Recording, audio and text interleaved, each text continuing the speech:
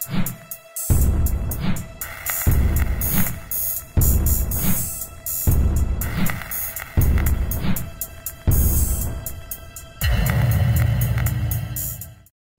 the last several years, there's been a manufacturing exodus in Ontario. In total, we've lost 300,000 manufacturing jobs.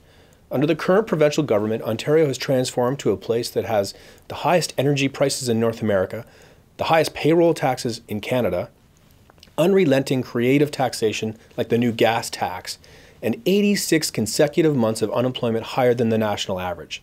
The path the current government is on will continue to be destructive to Ontario. This is why we need bold action like PC leader Tim Hudak's Million Jobs Act.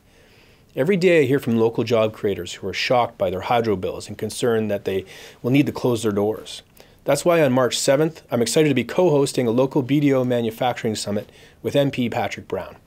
We must bring stable manufacturing jobs back home.